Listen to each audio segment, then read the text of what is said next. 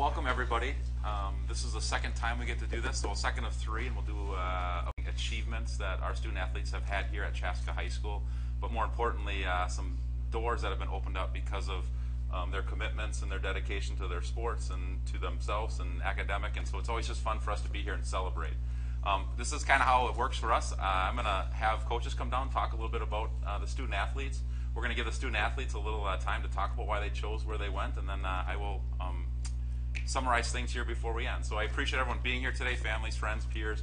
Again, it's always fun to see those folks that were a big part of why these three here are sitting where they are today. It's the support they've gotten from teammates, the amazing support they've gotten from parents and family, and I know that that's valuable to them too. So with that, I'm going to start with Bella, and I know Coach Heidi's here to talk a little bit about Bella.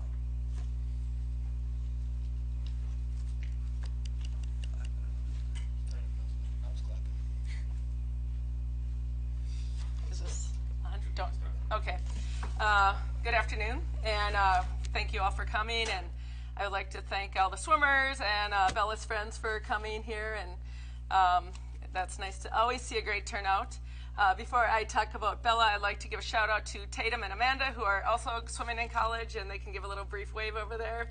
They're both swimming D3, and it's awesome to have so many of our seniors. We have probably 13 seniors on our club, and I'm guessing 10 of them are going on to swim in college, and it's super gratifying to see that hard work pay off over the years. Bella Kudinovic is over there, and I'm one of the few people who can pronounce her name properly, but I've had a lot of experience. I've got to say Bella's name many times at many banquets and throughout history, sending her up to many swims and watching her swim at many great high school competitions. I want to do Megan. Coach Megan from the high school team was not able to come, so I just got a little couple notes about Bella's accomplishments in high school, which are very great. In 2017, she was a team captain. She was a top 8 section finalist multiple times, and Bella's been swimming since 7th grade. So, you know, I don't even think we can add that high, how many times she has been section finalist. She's a team record holder as a member of the 400 free relay, and she's a state finalist and had been in many big competitions throughout her swimming career, and she's always been a good leader. As far as my relationship with Bella, I have been coaching her since she's been 8 years old, so we go back a long way. She was on the swim team longer than I've been on the swim team. So she kind of outdates me, and I came like the first year, and there was this like, everyone's like, oh, there's this really good 8-year-old, and her name's Bella, and she was swimming with the older kids. And Bella's always been a little bit more mature and advanced, and she's always done great through her years. It was kind of funny, one time we were swimming in Bloomington, and it's a 50-meter pool, and one of my friends came out, and she's a good triathlete. Anyway, she was swimming with us, and she gets out of the water, and all the kids get out of the water, and like Susie's this tall, and all the kids are like this tall, and she goes, I didn't know I was swimming with Bella and all these 8-year-olds. So anyway, it just shows these guys are really good swimmers, and they have been from a very young age. Bella has been able to remake her career multiple times. She used to be a backstroker, and she still is. But she's so versatile that she can change events quite a bit. She's gone to 200 fly. She finally got smart and decided to become a sprinter. So now she is sprinting, and that's always something that swimmers like to do because the events are shorter and it's just a little bit more fun, and they're always the marquee events at a swim meet. So she's going to do a great job at University of Missouri St. Louis. They are super lucky to have her because she is so versatile, like I said. And I think actually this year is the hardest I've ever seen Bella work. And I think she's just going to get better and better as time goes by. One last thing, I'd like to give the Kudinovic family a shout out because we're going to be sad to miss them. They've been part of our swim team for so many years. Nancy has been our meet director. Her brother-in-law Jerry's helped us get free stuff for the meets, and John always has to volunteer too. So and even Michael, he's probably helped at the meets. And it's just really, sad to lose a family who's been so supportive of your program. In fact, these guys have helped us get the new pool that's coming online in the late spring here. So we're just thrilled for Bella, and we're going to keep track of her through Nancy and Twitter and Facebook, and I'm sure she's going to come back and visit us. So congratulations.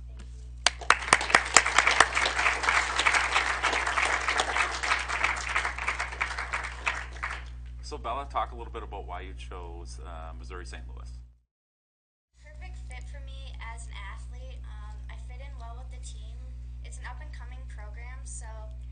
excited to, I guess, go where I am needed, I guess. And then it is a great education opportunity. They have a perfect nursing program that I am planning on pursuing.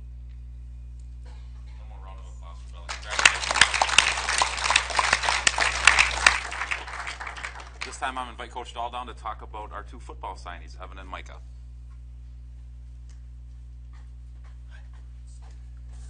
All right, guys. First off, congratulations to all three of you on this accomplishment. All their hard work finally paid off, and today it becomes official. So congratulations to all three of you, and to parents and friends as well.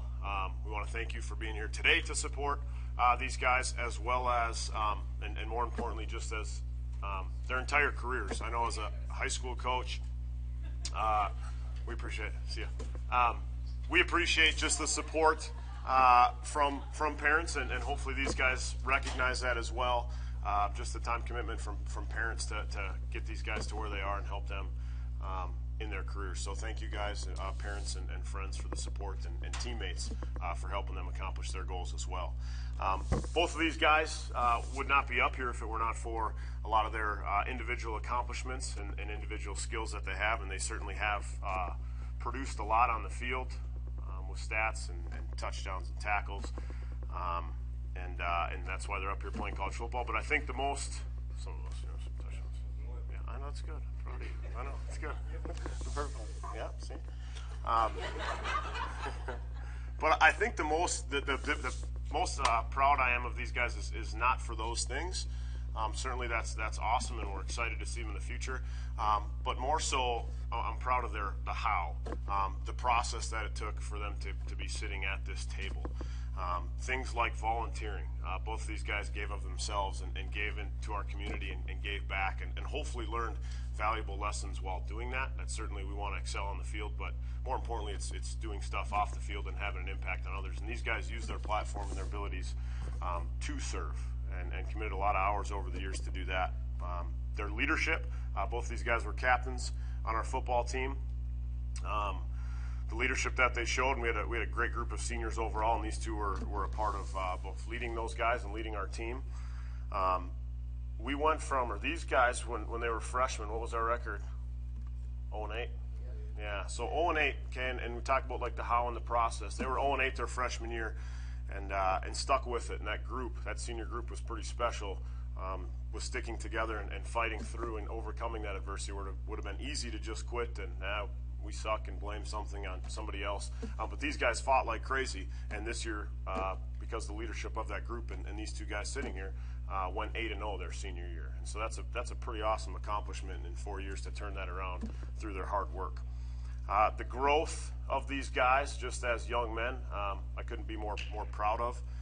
They're good people. Good guys you want on the football team, good guys you want in your classroom and in the hallways of the school, and somebody that Chaska High School can be extremely, extremely proud of.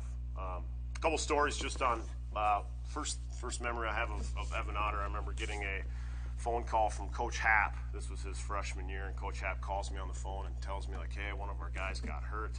And that's never what you want to hear. Like, we got a broken leg. So I'm thinking, oh no, like shoot, and he's talking about that, the big ordeal that it was, and he tells me, he's like, I don't know if we've got a tougher kid in the program. He says kid breaks his leg, and he was out there cracking jokes with the medical people that came out to help him, and what a tough kid. You worry about how they're going to bounce back from that, but he fought through that, a little bit of adversity, and came back and worked his tail off, and was a tough kid for us this year. Athletic football player, long and rangy, very good athlete, is physical when we ask him to be physical in the trenches and play, but also can play in space and cover the pass, and had a few pass deflections this year, a few knockdowns, right, which was good. So he was an all-district football player for us, very coachable kid, and a kid who always, I don't remember ever him having like a down day or being upset. I love that his attitude is infectious. He's always got a smile on his face, and is kind of that happy-go-lucky, and always asking, like, what can I do better? What can I do? How can I improve? Is that what you wanted? So it's nice to have coachable kids in the program. We're certainly going to miss you and what you brought to our team over the past couple of years, leadership and on the field as well. So thank you, Evan Otter.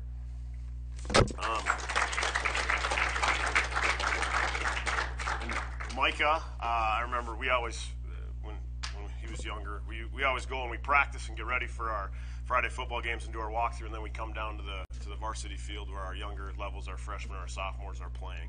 And I remember coming down and seeing this kid. Not certainly knew who he was, but early on, he's got a lot of passion. And I remember the first thing I see him is I don't want to say but over passionate maybe, or not being able to control that enthusiasm and that passion.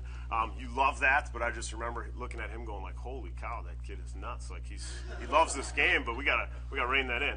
And one of the coolest things, and that's a special thing about him, is that he has that drive, that passion, that love that fuels him to be great. And he certainly has found a way to focus that and instill that in other players. He's a handful for people up front.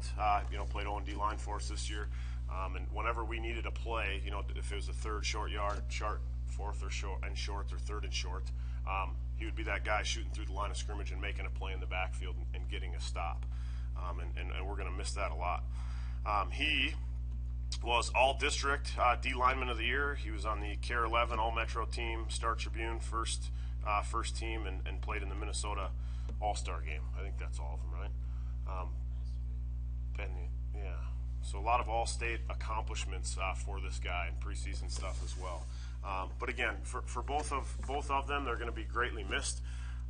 We're so proud of what they were able to accomplish and do for our program, not just wins and losses, but as helping mentor these young kids in our program and just be a leader that we want these young kids to grow up and be. And if we can get more Evan Otters and Micah Rones to come through the program, we're gonna be very successful on and off the football field. So thank you, Evan, and thank you, Micah.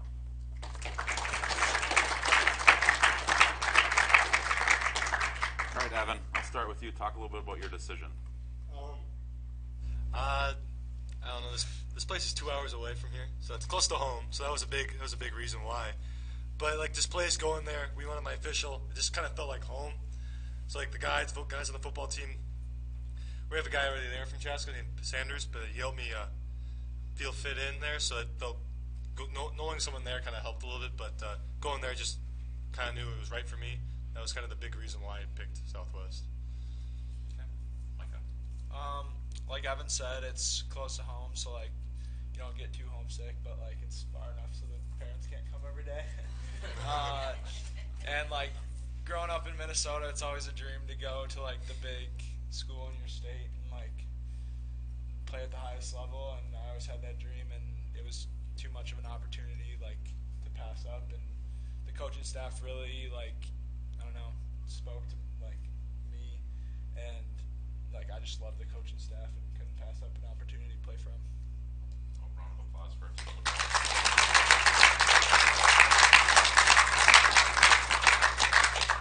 So just a few words that I guess I want to say, and I'm going to echo some of the things that Coach has talked about.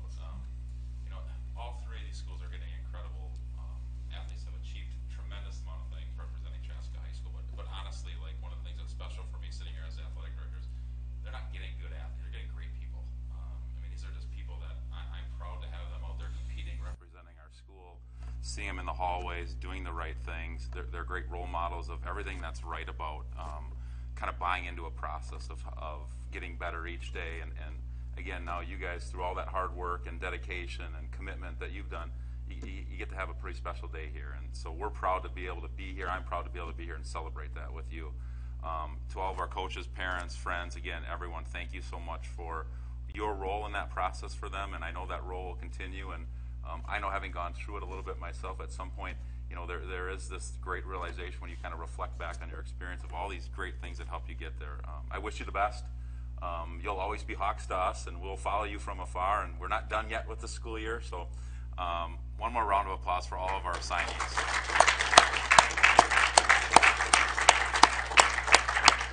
All right, I appreciate everyone coming. That is our signing event. There are some cookies here, certainly some time to take pictures, do anything that we want. We're not in any hurry to get out of here, but again, thank you very much. Have a great day.